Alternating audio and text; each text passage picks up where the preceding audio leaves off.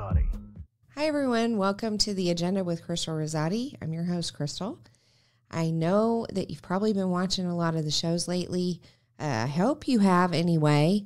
If you enjoy the content, please make sure that you're subscribing to Revolver Broadcasting on whatever platform you're watching or listening on. It really helps us, the more subscribers that we have, and we're striving to get to 1,000 subscribers. So please, please, please do that.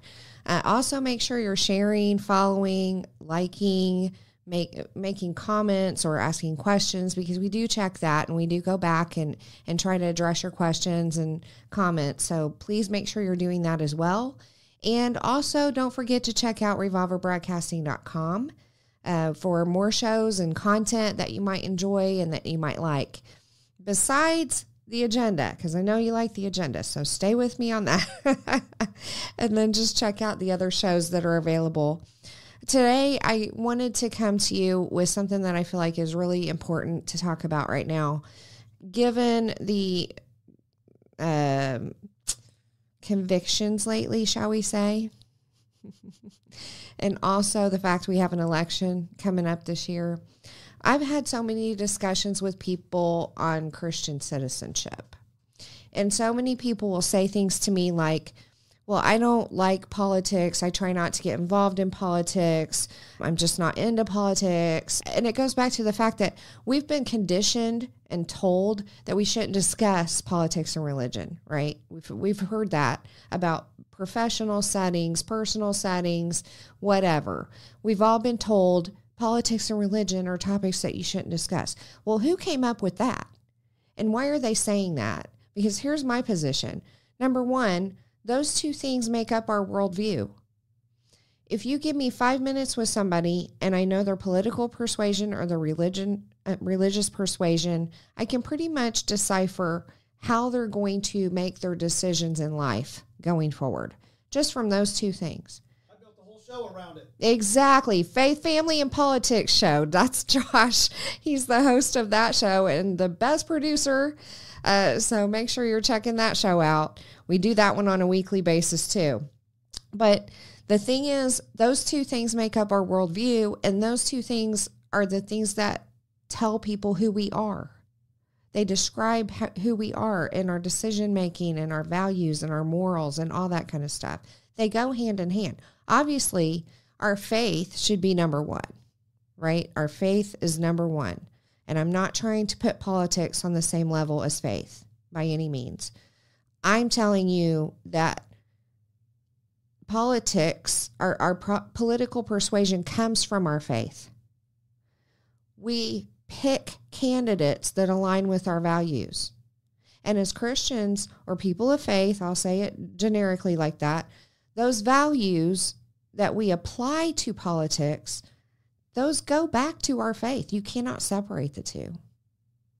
So I want to know, why do you think it is they don't want us talking about that kind of stuff? Why do you think? Put it in the comments. Is it because, again, we've been conditioned to believe that way? The powers that be don't want us discussing these things because, in a way, those conversations lead to confessions of faith, professions of faith, salvations that occur. And I think that's why the enemy is behind it and doesn't want us to discuss it. So that's just my personal feeling. I don't know how you feel about it. Put a comment down and let me know. There's another reason I think people say that, and it's using faith in the wrong way. So they think that faith alone is enough, so they don't need to be involved in politics. All right? That is a very, very dangerous way of thinking as well, especially as an American. And I'll tell you why. Because in America, we, the people, are the authority. We're supposed to be the authority, not the people in Washington. They work for us. They're supposed to do what we want as a society, right? So if we are not involved in politics, we're totally shirking that responsibility that God set up for us when this country was founded. What if David said, I don't need to go fight Goliath. God will take care of it. I have faith. What would have happened then? What if Joseph said that when God told him to store up grain for 6 years because a famine was coming? What if he just said, God's got it. I got faith. He'll take care of it. What if Noah said that when God told him to build the ark because rain was coming and there was going to be a flood, when there had never been a flood before? And if I recall correctly, I don't think it had rained before. So imagine how stupid he sounded to the people around when he's saying, I got to build this ark because rain's coming and there's going to be a flood, right? What if he didn't do that and he just said, I have faith, God will take care of it. And he didn't obey. He didn't take the responsibility. What about people like Nehemiah, who rebuilt the walls of Jerusalem, or Esther, who became queen and saved her people from destruction? What about Daniel, who defied the king, although he didn't show any kind of negativity towards the king? He was kind about it, but he did ignore the king and defy him. Or the Roman centurion soldier that was a pagan. So he was a soldier for the pagan leader Caesar that came to Jesus in faith. Or Nicodemus, who came to Jesus in the middle of the night asking questions about how to be saved. What if you are a professing Christian and you've had a salvation experience? What if at the time you became a Christian, you said, God will take care of it, I got faith, and didn't make that decision? We have responsibilities. We have to live up to them. We have a part to play, and we can't ignore that. In Deuteronomy 16:18 through 20, God tells his people what to do. Let's go with slide 1, Josh. Thank you.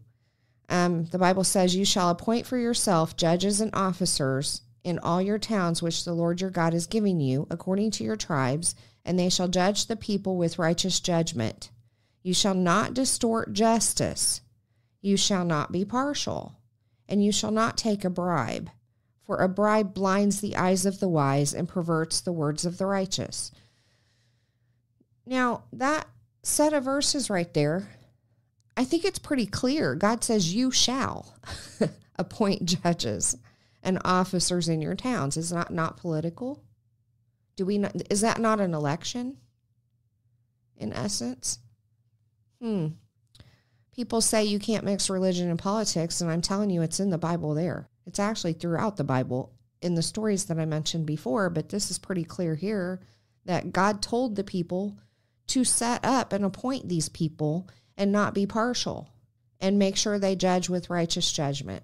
I think, personally, if we had been obeying these laws or these directions from God all along, we wouldn't be in this culture war that we're in right now or in the chaos that we're in. In 1 Samuel 8, we learn of how the Israelites wanted a king. Like the pagan nations around them, they wanted to be like the pagans. I'm going to read some passages to you out of 1 Samuel 8, but first I want to just kind of talk to you about how God tried to warn them against it. He didn't want them to have a king. He knew what was best for them. He reminded them that they answer to him alone. Samuel was angry that the people wanted a king, and he went to God about it. And God told him the people didn't reject him, but instead they rejected God. So God saw the whole political appointment of a king as initially a judgment against him, a rejection of him. But he told Samuel that the people, despite all he had done for them, served other gods. So he told Samuel, listen to him and explain to them what kind of king they would have. And this is what Samuel said. This will be the manner of the king that shall reign over you. He will take your sons, and I want you to listen to all this and figure out, can we make relation to this today? He will take your sons and appoint them for himself, for his chariots, and to be his horsemen. That's armies, right? He will appoint him captains and will set them to ear his ground and to reap his harvest and to make his instrument of war. And he will take your daughters to be confectionaries and cooks and bakers. And he will take your fields and your vineyards and your olive yards, even the best of them, and give them to his servants. Eminent domain, anyone? And he will take your men servants, maid servants, best young men, and put them to his work. He will take the 10th of your sheep, taxes, and you will be his servants. Are we not servants at this point to our government? We work and we pay taxes to them, and then they do what they want with it. And they feel like they can raise the taxes anytime they want. They can use it for whatever they want. It doesn't benefit us because they're sending a lot of it overseas to other countries. I don't know about you. I'm feeling a financial hurt right now. Are you? I don't have any government handouts waiting for me or anybody trying to help me, but yet I'm doing my fair share. Even on unemployment, I'm paying taxes. Our elderly on Social Security pay taxes. It's ridiculous. And then don't get me started on the tax that's taxed, because, we have a dollar we make from a company that already paid tax on it. We pay tax on that same dollar. We go use it at the store and they pay tax. We pay tax on what we buy. Then they pay tax on the dollar they earned. What's left? Seriously, how much of a dollar is actually money versus tax at this point? It's crazy. Okay, so let's get back to the word. You shall cry out in that day because of your king, which ye shall have chosen you. So you did it to yourself, is what he's saying. And the Lord will not hear you in that day. Nevertheless, the people refused to obey the voice of Samuel, and they said, Nay, but we will have a king over us, that we may also be like all the nations. And that our king may judge us and go out before us and fight our battles. The reason I chuckled at that point about we may be like all the nations, does this not sound like the United Nations to you? I mean, I'm seeing so many similarities to when the Israelites wanted a king to what we're seeing happen now, although our country is supposed to be set up differently. Like I said, we are supposed to be the people, the government. The representatives represent us. They work for us. Doesn't matter if they're in the Congress or Senate. They work for us, but we've got that flipped upside down somehow over time. Anyways, the Israelites persisted, so God gave them what they wanted. He set up a government structure for them, and he told Samuel to anoint Saul as king. Again, we don't have a king, but we do have a representative government. Our founding fathers knew that a king would not be good for us, which is why they set it up the way they did, because as a king, you just simply have too much power, and absolute power absolutely corrupts. So they set up the three branches, executive, legislative, and judicial. They are supposed to exist to balance the power and to ensure the rights of the citizens. That's their purpose. But also, by having the three branches, you keep the power in check. Governments do tend over time to become corrupt because they're humans. Human nature, meaning greed, power, etc., becomes mixed in. And when a nation becomes less godly, the humanistic side tends to fill in the void. So you take God out, and then human nature overtakes. A sinful human nature seems to overtake where God is missing. I get it. Our country's left God far behind, and we see it in the government now. We've embraced not only sin, but celebration of sinful lifestyles, as evidenced by this month. And if you don't know, I'm talking about Pride Month. We've degraded into chaos. I think everyone can agree that our society is chaotic at this point. We've stood idly by and we've allowed it, and now we want nothing to do with it as Christians because it's gone too far astray. But whose fault is that? Let me ask you, whose fault is it?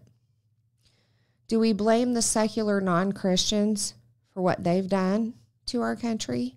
Or do we take blame for allowing it to happen by allowing ourselves to be convinced that we shouldn't be involved in politics? I remember as a child, I started hearing that We shouldn't talk about politics or religion in public places or in the workplace. I did fall prey to that myself, so I'm not judging anyone. I did fall prey to that myself for a while. I thought it was wisdom at the time. I was young, right? But then I realized that politics are actively a part of our religion, or should be. We have, again, a responsibility as people of faith to put people in charge of stewarding our country, our money, our finances, our military, our borders. The most important things to protect this country should be people that we put in charge that share our values, that want to protect the citizens. Switching off a little bit, God created order in our existence. He is a God of order and structure. He created the family first, then government, then the church, in that order in the Bible. So I think that's really important to note. I believe the family was created like the Trinity: Father, Mother, children. I believe, and I think it's kind of simplistic, I might be too simplistic, but I believe the way the Trinity works, God is the last name, for example, and you have Father, Son, and Holy Spirit. Just like in a family, you know, Smith might be the last name, but you have John, June, and Elizabeth, 3 different people with the same last name. I kind of think God created us in his image, and by that, the way he set up the family unit is created in his image. So I think there's a correlation there. And then he created government because, like I said, the Israelites wanted it. Although I will say, you know, because the pagan nations had kings before that, he created the government structure as we know it much later. However, the original governance model was the man's the head, and then the wife, and then the children. So you have God as the head of the family. You have the husband as the head of the natural family, and then the wife is second in command, and then the children, right? The husband and wife, he's not more valuable than the woman or anything like that. I was explaining to my friend, when the Bible talks about women are to submit to their husbands, people want to tout that, but they forget the first part of the verse that says husbands are to love their wives like Christ loved the church and gave himself for it. Okay, so the man has the first responsibility to the woman, then the woman is to submit. But when it says submit, it's not obey. It's not the same word. And as I was explaining to my friend, a man who loves his wife like Christ loved the church and gave himself for it is going to consult his wife. Okay, that's number one. Number two, he'll take her input into consideration. They are partnering, right? And as you discuss something as a couple, you 9 times out of 10 come to the same conclusion. That's how it should work. It's not that he is the authority over the woman, although he does hold the responsibility and accountability for the family unit in God's eyes. He holds that. It's not a controlling type of thing. If you have a man who's godly and who's right, it's very easy to fall into that womanly role that's godly and right, and to have a solid unit, okay? So in that respect, the family unit was a government structure. And then later came the political government structure, and then the church. And if you realize, churches are set up the same way. It's a model that God set up. Let's go to slide 2. I'm going to talk about this book because this is a book that I'm going to use through this podcast as a reference. I did research, and I love this book. It's called On Christian Citizenship, and it's by Kurt Smith with the Indiana Family Institute. I decided, God laid this topic on my heart a while ago, but I had other things I wanted to get through first. And so I'm at the point where I've talked about all the things that I had mapped out to talk about. And this feels like the very next thing, like I said earlier, that was necessary based on recent convictions and the election coming up. And I wanted to give it early enough to where it could be shared throughout, so we have a better election outcome, I hope. I'm not going to go one side or the other. I'm a Christian, so I'm going to go God. In fact, in the past, I've had a Jesus 2020 sign in my yard.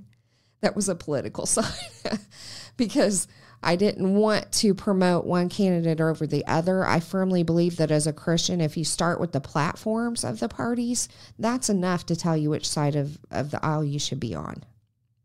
And I'll just leave it at that. So I like the way that government's explained in this book. The way it describes it is government protects and preserves life on this earthly plane. Its focus is on preserving and protecting life, promoting that which leads to good life, and restraining that which harms life. When this works as designed, the Creator smiles at godly offspring. And I love the way that's worded because that tells you right there, it aligns with the founding documents as to what the government's role is. And if you really take that literally, those statements that I just read, there are a lot of things in our society right now that don't go along with that. A lot of things. Abortion is one of them. The part that says preserving and protecting life, promoting that which leads to the good life, and restraining that which harms life. Kind of excludes abortion right there, doesn't it? Whole nother topic. Again, not judging people who have had them. Trust me, I understand. It's not that I'm not empathetic to that. It's just there is a right way and a wrong way to live, and that's not in the right way. Order and structure to me are the prevention of chaos. That's what you need, order and structure. That comes from God. Chaos comes from the devil. And we as people need the order and structure because that's how God created us. We need to have that in our life. When our life falls into chaos, that's where you get the discouragement. You get disheartened. You get depressed. You have desperation. You have anxiety. It's because of chaos. But ultimately, God gave us our American government to prevent chaos, thus preventing us from going through the heartache of those things mentioned above. It was our responsibility to keep it. And I don't feel like we've done a good job at that. Even our court systems are in place to create order and structure. They're supposed to resolve disputes. That doesn't seem very prevalent lately because we have a lot of activist judges and lawyers that are simply seeking their own desires, causing the chaos. They want greed to be rewarded. They want power. They're seeking after those things, alignment with people who can make their lives better or who can give them a leg up, right? Instead of doing what's right. But in the words of Benjamin Franklin in 1787, when he was asked if we have a republic or a monarchy, he said, "A republic if you can keep it." Can we keep it? Have we kept it? I don't know. It's interesting to me that somewhere along the line, society started referring to us as a democracy instead of a republic. Why do you think that happened? By definition, a republic is a form of government where the individual is represented. A republic has a charter that protects individual rights against a majority, as opposed to a democracy, which is mob rule. It's ruled by the majority. Now, why do you think that was a strategic move in our society that they started calling us a democracy? I do. And if you've watched my shows before, you know about the communist goals. If you haven't, you need to go back and watch them. You know about the United Nations and the push for unity across the globe, across all nations, putting the United Nations in charge of everything, the one world government. If you haven't watched them, you need to go back and watch them. There is an agenda. I hate to keep throwing that out there. No, I don't. That's why we named the show The Agenda. But there is an agenda behind it.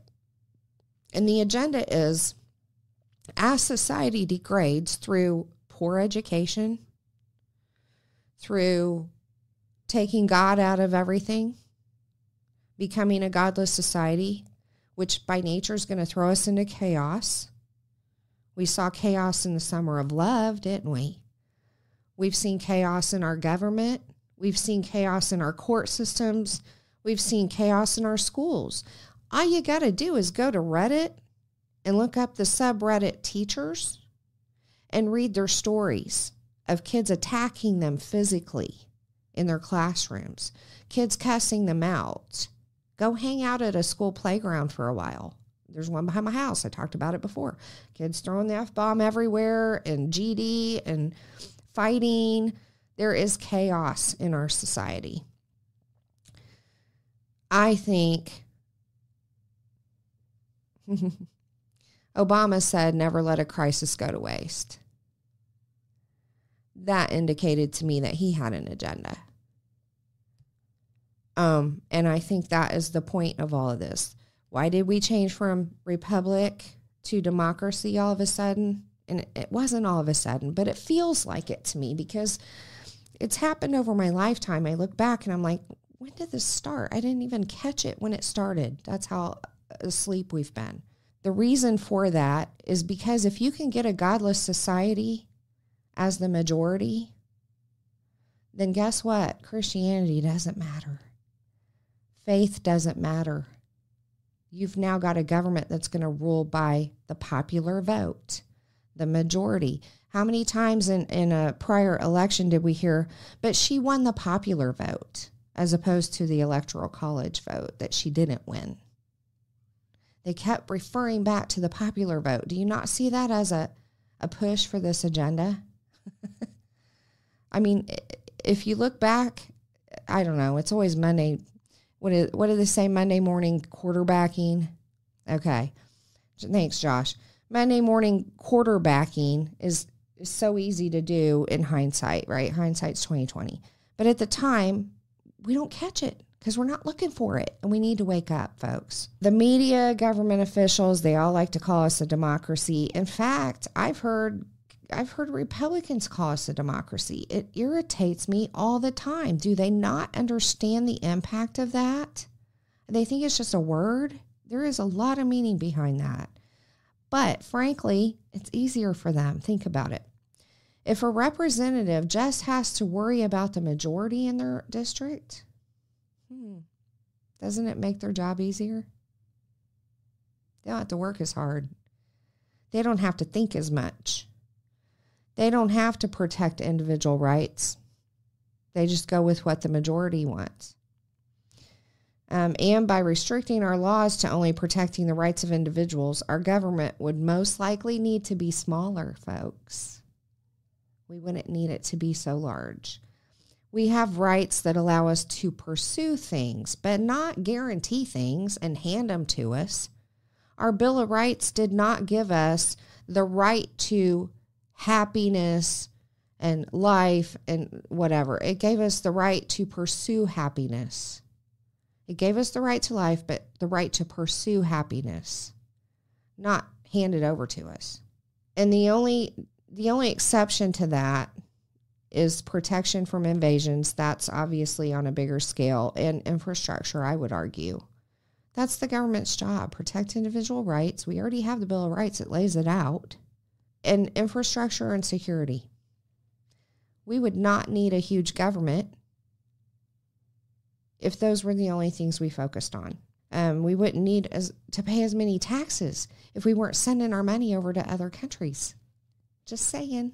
And not taking care of our people here, our veterans and so on. We also hear a lot about getting rid of the electoral college and just having a popular vote. I referenced that earlier. We had somebody that the media kept saying, she won the popular vote, though.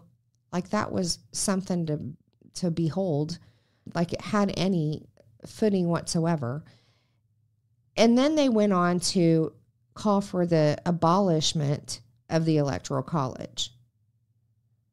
Okay, that's an assault, if you ask me, on our government. Because the electoral college is in place to prevent a majority from ruling. It's purposeful. It's intentional. It goes back to the republic versus democracy. We were formed as a republic because of individual rights being protected. All right. So you get rid of the Electoral College, to me, and go to popular vote. That is truly sealing the deal that we're now a democracy, which is majority rule. I don't want that. I don't know about you. We have to do something about that, right? Let's briefly be reminded of our founding documents. This is the Constitution. Let's put up slide 3. I'm going to read it, folks, because I think people forget.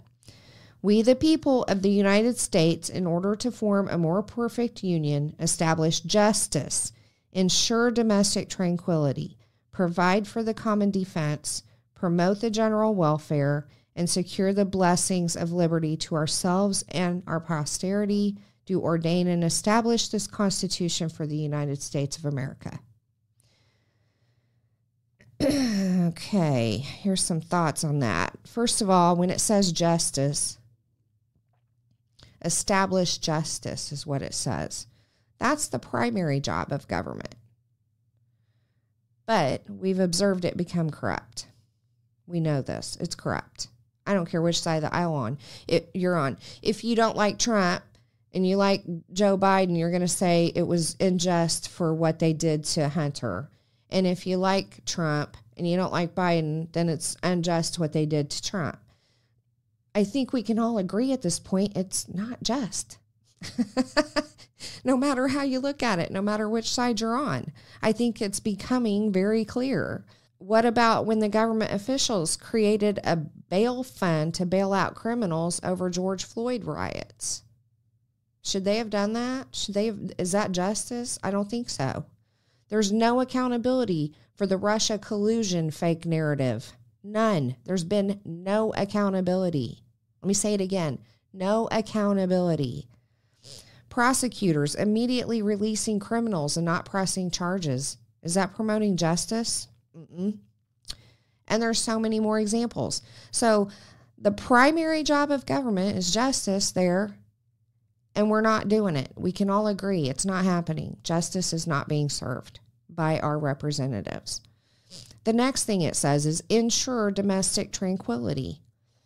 Okay, I want you to note that in the wording it says ensure, I-N-S-U-R-E, versus ensure, E-N-S-U-R-E. To ensure with an I means that a party agrees to compensate another party in the event of a certain loss, damage, or injury. It's a guarantee. While the ensure with an E means we'll try. We'll try to make sure that happens. The Constitution says ensure with an I. That means you can count on it. It's a guarantee. Domestic tranquility. Have we seen that? No. Again, go back to the Summer of Love. They allowed that to happen. Look at the protests over Palestine. I can't even say Palestine. It's not a country, first of all. But Gaza, the protests over Gaza, that's not ensuring domestic tranquility. Even the January 6th, no matter which aisle you're on this week, Nancy Pelosi admitted it was her responsibility that she failed in calling the National Guard in. Okay? That was not domestic tranquility. It wasn't ensured there. So what are they doing? They're not promoting justice. They're not ensuring domestic tranquility. What about the common defense? That's the next thing it mentions. Can we say borders? I think that's enough. What about crime not being punished? That's not ensuring our common defense. Now, do you know that Russia has warships off of Cuba now as of this week? They moved a ship, a military ship off of Cuba. Are we not reliving this again? I mean, do you understand Cuba's 50 miles from Florida? It's not that far. Why are they doing that? They're angry with us over Ukraine. It's a show of force. It's a warning. Where's the common defense there? What about all the illegals that are coming in and committing crimes against people that are citizens? And they're rolling them through the revolving door of the court system and the justice system, letting them back out. I don't know how many stories there are up to 5 times somebody was arrested and let go, and then they kill somebody. And they find out they're an illegal immigrant. What are they doing, folks? General welfare promotion. This one's tricky, but I want to tell you, this does not say welfare compensation or welfare guarantee. It's a promotion of general welfare. That's different. So what this means is that the government should encourage the public in ways to ensure their own welfare. They're dishing out our tax dollars for that, for people who already paid theirs off, or their kids off, or people who work in the trades who never got to go to college because they couldn't afford it. Now, have to pay for somebody else to go to college to get a liberal arts degree that they can't use anywhere. I mean, what is the government doing to encourage and promote general welfare? And I'm going to go a step further. That's like financial stuff. But general welfare isn't just financial. General welfare means well-being, okay? Well-being of the population. What are they doing for that? Another thing is secure the blessings of liberty. Freedoms are being taken away little by little. I think anybody who's my age or older has seen that. Maybe younger. I think the should I say Gen Z and below is probably so used to it that they don't see it anymore. And that's the sad thing. And I'm just going to throw this in there because it just made me laugh. Remember when the Slurpees were banned in New York City? I mean, you couldn't buy a 32-ounce Slurpee anymore because that's just way too much. You have to buy something smaller. It's so dumb. I want my big gulp. Josh wants his big gulp. Essentially, what we've experienced is we're frogs in the boiling water. There's no way else around it. We've just been frogs in the boiling water. The agenda's been there for a long time. We've seen it happen little by little by little. We haven't noticed it at the time, but now I think people are starting to wake up, and lots of different alternative news people are talking about these things, and I really think we're starting to wake up, so I'm hopeful about that. Now let's go to the Declaration of Independence, slide 4. This one says, we hold these truths to be self-evident, that all men are created equal, that they are endowed by their Creator with certain I always have trouble with that, unalienable rights, that among these are life, liberty, and the pursuit of happiness. Again, pursuit of happiness. We're supposed to be guaranteed life and liberty, which is freedom, but not happiness, just the pursuit of happiness. But again, all men are created equal, endowed by a Creator, with the unalienable rights.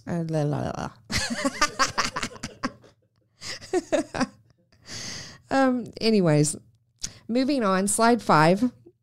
This says that to secure these rights, governments are instituted among men, deriving their just powers from the consent of the governed. This is where we say they're instituted among men and deriving their powers from the consent of the governed. That's us. We, the people, are the government leaders. We're in charge. We're the authority of how our policies work. And we, as Christian members of society, not only hold responsibility to participate in government, but also to represent godly principles in government. How do we do that? We get involved. We make a phone call. We send an email. We run for school board. We run for treasurer. We run for secretary of the state, whatever. Let's go to slide 6. That whenever any form of government becomes destructive of these ends, it is the right of the people to alter or abolish it and to institute a new government. I'm not going to comment on this part because of, the powers that be, but it's pretty obvious, and you should know that part. So I'm just pointing it out to you. I'm just the messenger. So we've had our government for over 200 years now. Politicians have become power hungry. We've seen that happen. And instead of doing what's right by the people, they just make new laws. Here's some of the dumb laws that exist on the books still. In Connecticut, it's illegal to eat raw onions while walking down the street. In Texas, there's an onion curfew. Young women are not allowed to have any raw onions after 6 p.m. Did you know that? In Oklahoma and Ohio, you can't make faces at a dog. Now, some of these, I'm like, how can they enforce these? They should have never been on the books to begin with. I guess if you only have like 50 people in your town back in the 1800s, you could enforce it. But, not now. Here's another one. In California, it's illegal to eat a frog that died while competing in a frog jumping competition. In Florida, it's illegal to sing in your swimsuit. I bet a lot of people would be going to jail for that because they got the headphones on or the earbuds in and they're singing away. And I'm going to start reporting them. No, I'm just kidding. When I go to the beach, I'm going to be looking for you. So watch out. I'm just kidding. But that goes to show you how many of these laws are still on the books. And so the point I'm trying to make here is they never take laws away. They just keep adding more and more. Why? Because it's a full-time job for them now. In the beginning, it wasn't. It was something they voluntarily did. Okay? They wanted to do it. They wanted to protect the country. They wanted to ensure that we had freedoms, et cetera, et cetera. Now it's a paid job. And it's not just paid $120,000 like we think is on the books for, a congressman or whatever. It's all the perks that go along with it that make them millionaires and billionaires by the time they leave office. Anyways, mankind has taken the power of the government to the extreme. And these laws are never removed from the books. They never seem to get rid of any. You got to do it in your Trump voice. They never turn the cameras around. They never get rid of the laws. Never get rid of the laws. Thanks, Josh. Ultimately, it comes down to corruption. We have prosecutors and officials that seem to decide on when and where they're going to enforce the laws. So that's a whole nother ballgame. We have activists in power of prosecution, like prosecutors, or even law enforcement officers, or, the 3-letter agencies in D.C. that get to decide when they're going to enforce them and on whom. So we don't have fair justice there at all. We have chaos. Then we have representatives in D.C. that are abusing their power. Again, chaos. We have 3-letter agencies abusing their power. Chaos. And we have judges that are using activism instead of the law to execute their judicial duties. Chaos. We've allowed the removal of God from public schools and prayer from schools. We've allowed abortion. We've allowed gay marriage. We've allowed the theory of evolution to replace creation in schools. So now kids think they're animals and they're acting like them. We've allowed obscenity in schools, so we perverted the minds of our children. We've allowed gender ideology to take over, so our kids are all confused about what they even are. We've allowed a breakdown in our criminal system, and all of it leads to chaos. Again, we've been reviewing the communist goals in the other podcast episodes, and the reason why is because they're a map of how to take down a society and make it a communist society. Destroy it.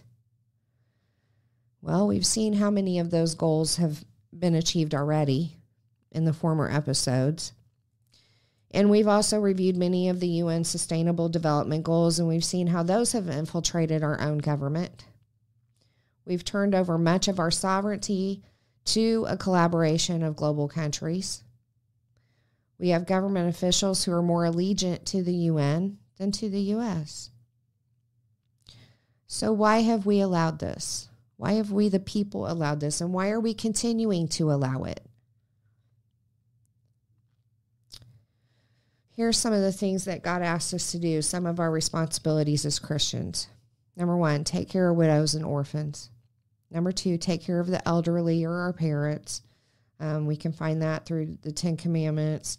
but yet we've relied on Medicare and Medicaid instead.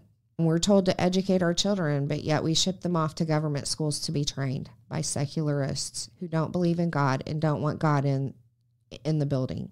We're supposed to help the poor, but instead we depend on welfare and government aid and taxes instead of our own money. We've allowed the taxes to be raised to do the welfare and government aid so we don't have to. The 10 Commandments, we're supposed to follow them. But does this only mean that we ensure that we follow them or that our family, our community, and our country follows them? Think about that. Is it an individual responsibility, or are we supposed to ensure that our kids do too, and our families do too, and our community does too, and our country does too? What do you think God wants? How do we even have a standard for morality without the 10 Commandments? Which is, again, why we're in chaos, because they're taking that away. Everything's relative. Your truth, my truth, not the truth. My situation is different than yours, so you don't understand. It's relative to me, my circumstances. No, there has to be a standard. Will there be exceptions? Yes. And you deal with those on a one-by-one basis, but you don't make laws to the exceptions. You make laws for the rule. Okay? So we can't even seem to do that because we get so caught up in exceptions. But what if? But what if? Well, that's outside the standard. That's an outlier. We don't need to talk about that. We'll deal with that on a one-by-one basis. But why can't we even get anyone to make a call to their representatives or send them an email? Have you given up so much faith in that even working that you're just willing to lay down and die and let it happen? I mean, it's not a lot to ask at all. So why can't you do it? Here's what people don't seem to grasp. You doing it by yourself, yeah, it may not make a difference. But you and 500 people at your church doing it, that'll make a difference. You and the other 1,000 subscribers to Revolver Broadcasting doing it will make a difference.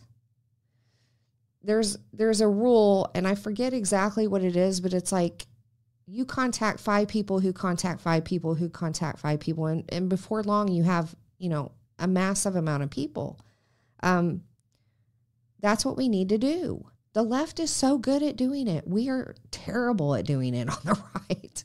We're so individually minded that we can't see a collective at all. But there is value to a collective. Okay? So we have to change.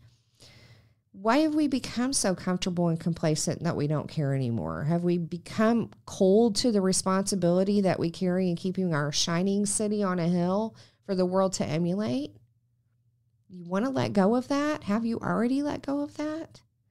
Have we forgotten our compassion for others in protecting peace and tranquility, and therefore we're playing a part in expanding the chaos? Have we become lovers of darkness rather than lovers of light? So I'm going to close, and I want to challenge you. I want you to see the need that we have for you to stand up and be courageous, to be bold. I want you to know that you do, in fact, matter, and you make a difference. Don't believe the lies that we're outnumbered and what we do no longer matters. Don't let the majority rule. Our country's at stake. Our heritage is at stake. Our children are at stake. Our future is at stake. And these are high risk for all of us.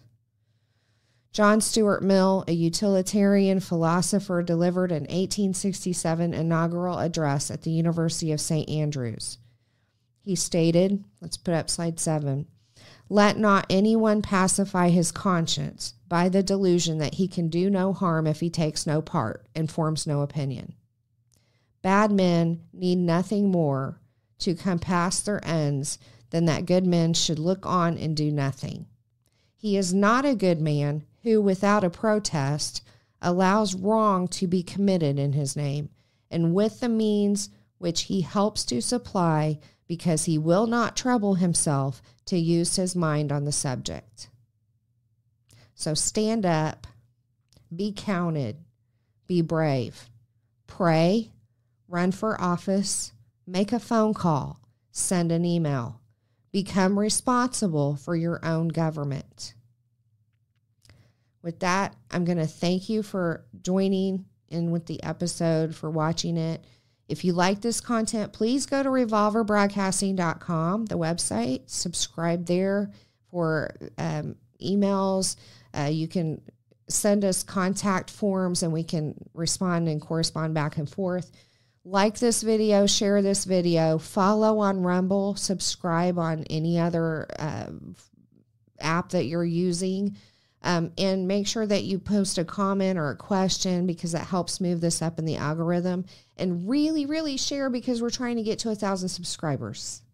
So remember, sharing is caring. And with that, I thank you for watching. Thank you for your time and your energy and effort. And thank you for what you're going to do to stand up for your country. Good night.